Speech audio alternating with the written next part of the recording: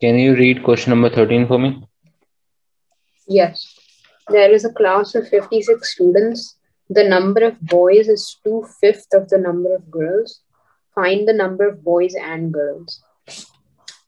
Okay. So let us mark some of the important things. Right.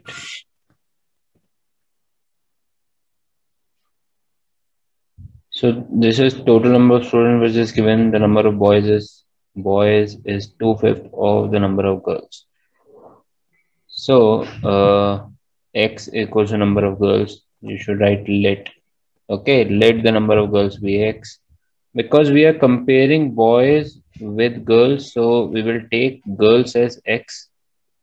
Okay, that you have Yes. already taken. So number of boys equals to 2 by 5 x. So 2 by 5x, this is fine. Now find the number of. So why you are finding, okay, remaining 2 by 5. So see, and remaining when it will say 2 by 5 of total, Yes. then this part is correct. But right now this part is incorrect because they are comparing boys with girls. They are not comparing Yes. boys with total.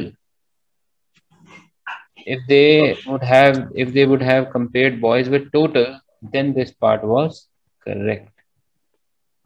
Okay, now let us see. So total equals to boys plus girls, isn't it? Yeah. So But 56 this equals very good. 56 equals to what are number of 2 boys? by 2 by 5x Very good. 2 by 5x. And how many plus girls? x. X. So why was there was a need of doing this thing? Okay, so you made this mistake. Now let's take LCM. 2x plus 5x equals to 56. Going to the other side, 56 multiply by 5, 7x. So I'm taking 7 to the other side first, just for the sake of easier calculation. Remaining. Okay. In the table of 7, 49, 56, 7 7 is 49, 4, 8 is 56. So x equals to 40. 40.